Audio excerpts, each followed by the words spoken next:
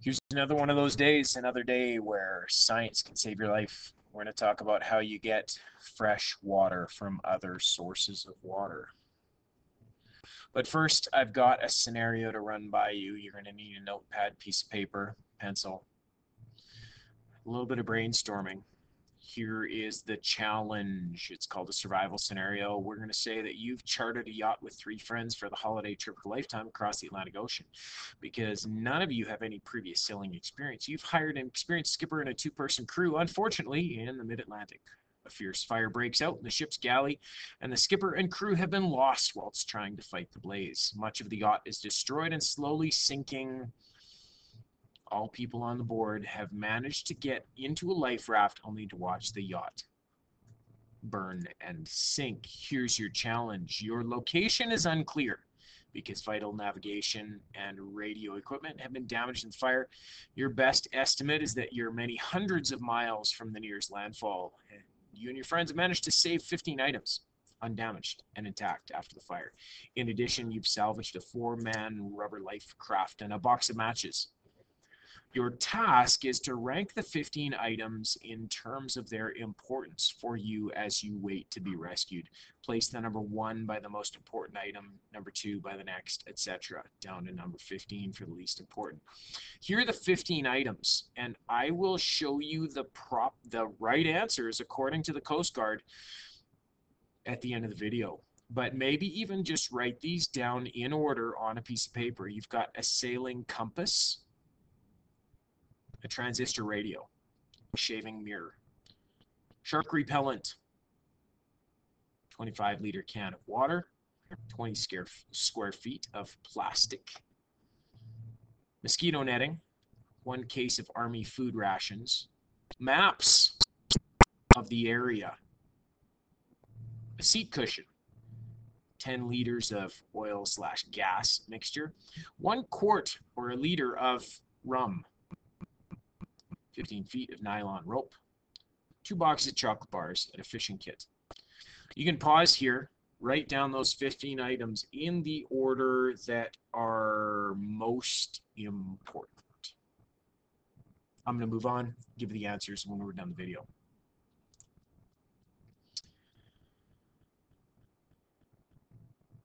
Spoiler alert, the one thing you need in order to survive no matter what situation you're in, yes, water would be the most important.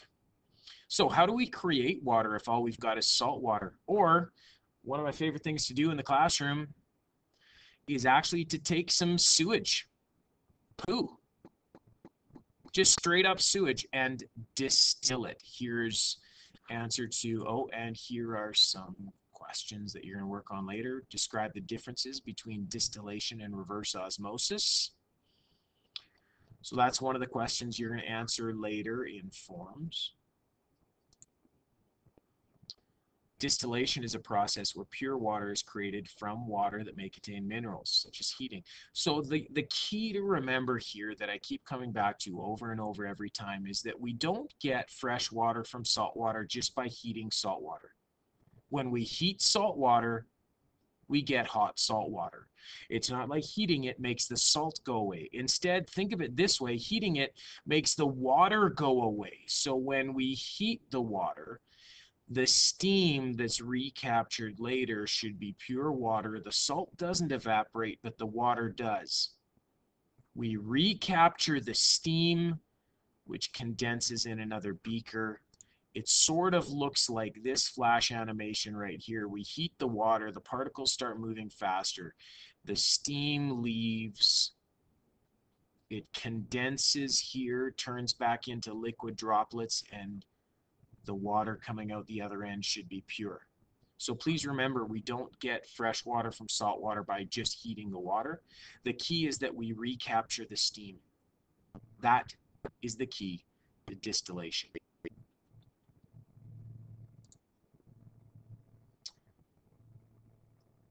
Okay, slight shift. Osmosis is the movement of particles across a membrane from an area of high concentration to low concentration. In reverse osmosis, we're forcing the water to move from an area of low concentration to an area of high concentration. We make it move backwards. By normal osmosis, the water right here would actually move across this membrane because there's a higher concentration of salt. That means higher concentration of water in the fresh water. Normally, osmosis would mean the water moves into the salt water. Reverse osmosis means we add pressure here that will push the water through a screen, and I've got a video there for us. Watch top screen. You can die of thirst at sea as easily as on a desert, unless you catch very liqueous fish or have this simple life-saving gadget. It turns seawater into fresh water by extracting the salt molecules. The process is called reverse osmosis. The principle is the same when used on a much larger scale. Bob Kershaw explains how. Okay, water comes in the top, goes down through the media filters here, comes over and comes out this pipe here, travels along the pipe, comes over to the high pressure pumps here. The high pressure pumps push it through the semi-permeable membranes. There are 15 membranes in 5 pressure vessels. This is our product water. This is our brine water. We pick it up in the back of the plant here. It goes through the solid carbon block filters. We can have a sample right here.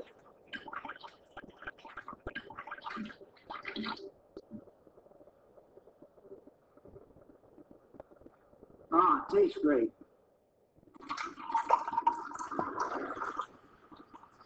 Bob Kershaw is drinking water from the ocean around Catalina Island off Southern California.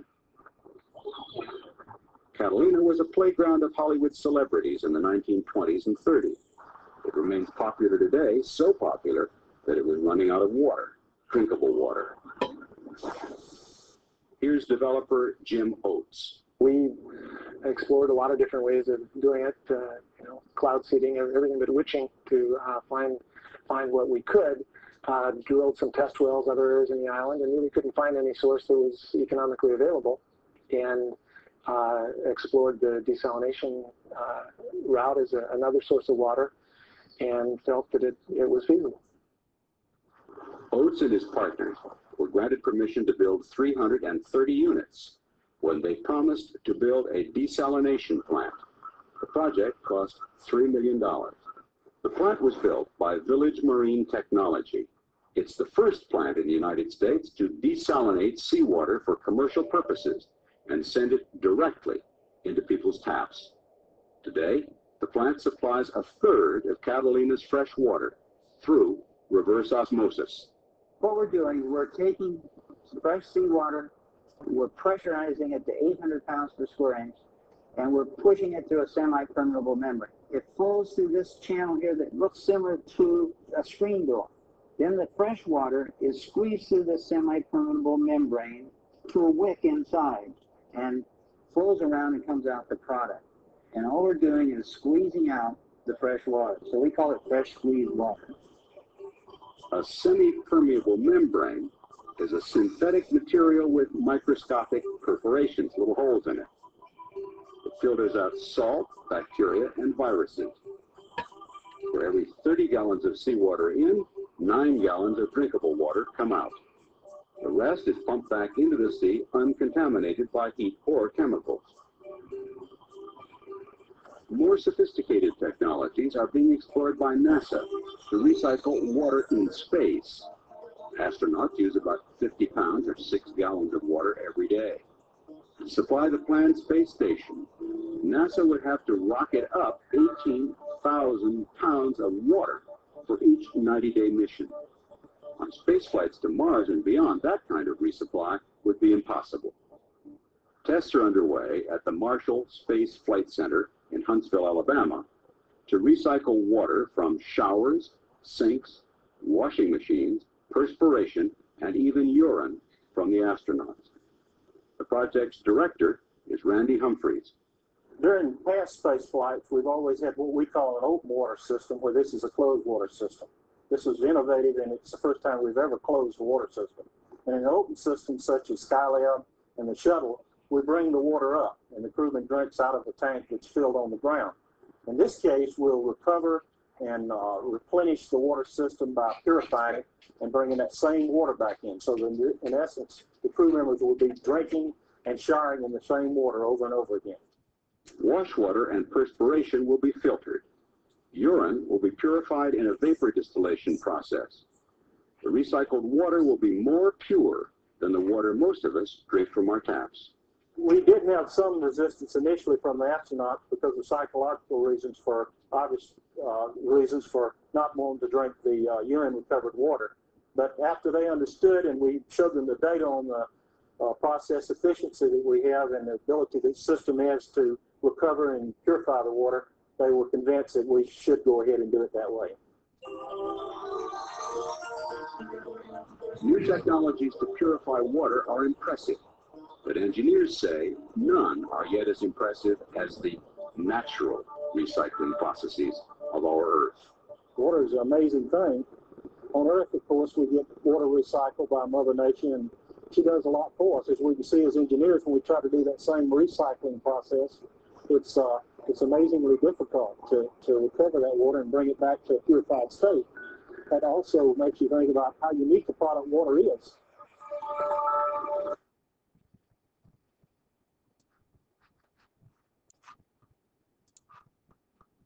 So pretty cool that we can turn salt water into fresh water through a process of reverse osmosis and distillation. There it is drawn out. You can pause and take a look at that. One more run through how distillation works. Boil the salt water. The water leaves, leaving the salt behind. The pure water recondenses and drips into the beaker as fresh water. So, how did you do with your list of 15 most important things? First, one quick question: why is desalination such a problem if it's so easy? People have been making seawater drinkable for at least as far back as the ancient Greeks. But when taken to the scale of cities, states, and nations, purifying seawater has historically proven extremely expensive, especially when compared to tapping regional and local sources of fresh water. However, as advancing technology continues to drive costs down, and fresh water continues to grow more and more scarce, more cities are looking to seawater conversion as a way to meet this vital demand. With that in mind, if you do a quick YouTube search for this title right here, Water from Water, Desalination. Pretty cool video, even though it's old. Pretty cool video showing desalination on, as you can see, huge, on a massive scale. That leaves us to this, your right answers. Number one. Now, here's how you're going to rank your points. If you put something number one, but it turns out it's number 15, you subtract them to get 14 points. Fewer points, the better. You want your number one to agree with their number one. So first, right off the bat, of course, you know 25 liters of water. Oh, that's only number 3. Coast Guard says, yes, it's vital to restore fluid through lost perspiration. Even more important, look at this, number 1 on the whole list, a shaving mirror. Why would a shaving mirror be number 1? Because you can use it for signaling to get help. None of the rest of this matters if you aren't rescued. Number 2, the oil and gas. Again, super helpful. It floats. You can pour it on top of the water and burn it. Another signaling device. So number 1, a shaving mirror. Number 2, 10 liters of fuel.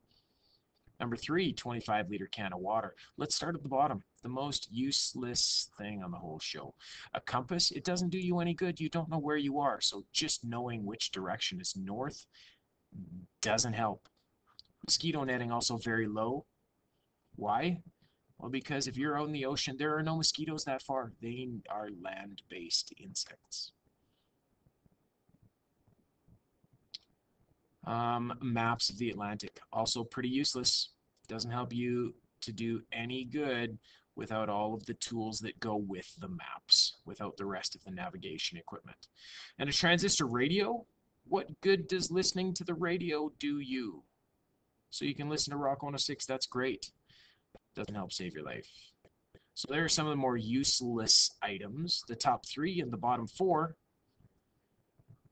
Case of army rations, yep, pretty useful. Yes, of course you need food. Shark repellent? Useless. Yes, to repel sharks, but if you're in the water fighting sharks, maybe the sharks are the least of your concerns at that point. 20 feet of plastic, very useful. You can use that to, guess what, collect rainwater and to shelter you from the wind and waves. A floating seat cushion could be kind of useful in case your friends push you overboard. A fishing kit, pretty middle of the road, no guarantee you'd catch any fish. The chocolate is actually more useful, a lot of calories right there, could save your life. Nylon rope, moderately handy for tying you to the boat or using it to tie up the friends that are starting to annoy you. And the rum, you wouldn't want to drink it because it's a diuretic. It would make you lose water faster, but it would be very good as a disinfectant to keep you from getting an infection and dying. So there's your list. There is this week's lesson on distillation and osmosis. Hope you enjoyed. Answer the questions on forums.